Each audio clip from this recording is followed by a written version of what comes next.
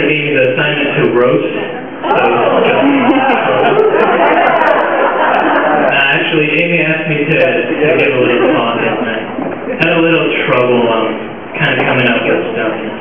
And first thing I did was look on the internet, see if I could steal something from there, and pass it off as my own. And that's how I kind of made my way through college. But I didn't start well anyways, most people know that. But one quote I came across on the internet was, the perfect marriage is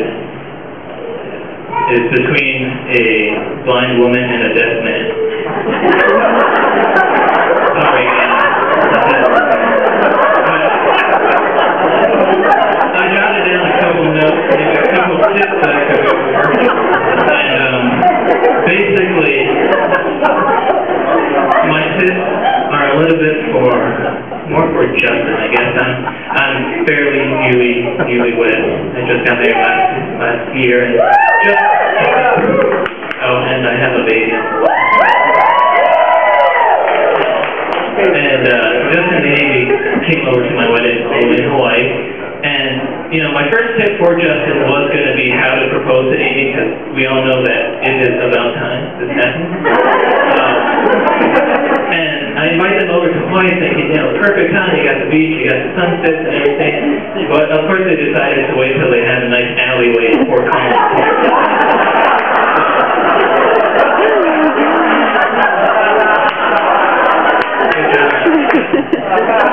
Always the romantic one.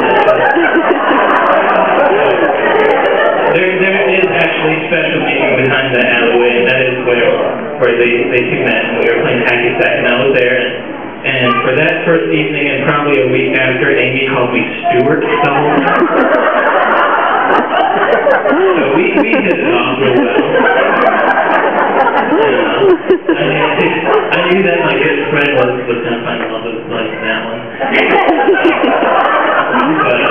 But no, like when I was in Fort Collins, we really did basically grow up together. I had no family out there. Everybody was in Hawaii, and Justin invited me over for Christmas at his parents' house. And they are my Christmas family, and I will always consider them that. That was sincerely.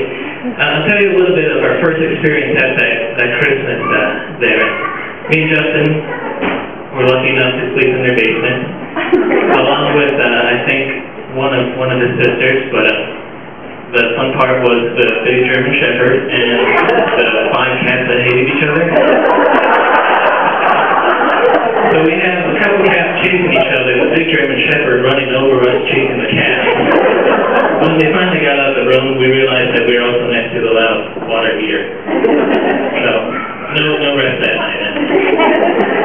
But that's kind of the fondest memory I have of Justin and him taking me in. He really is like a brother to me. Now I have a new sister, Christmas sister, I guess it would be. I actually spent a couple of Thanksgivings at that Amy's house as well, and that was also wonderful. Amy's family is all really good people. The tip I actually wanted to give Justin, he'll probably hear this a lot from probably women and guys, and that is that the woman is always right. Because, you know, if the woman's not right, then you know that. So, but take it a step further, just get a nice sofa.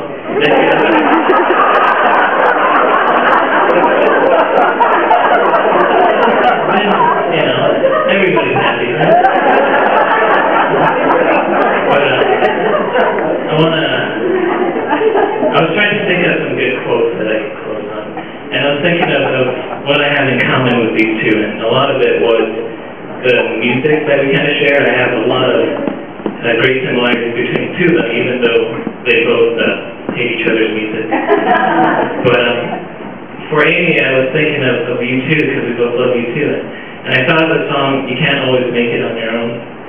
And that song is actually about Bono's dad, and he talks about, but just the title itself just is something special that I realized with my wife, is that once you get married, you won't have to make it on your own.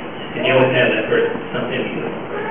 So always remember that, you have that person with you, always and forever. And then I thought of Justin, and I really couldn't think of any love songs, but this one was a down.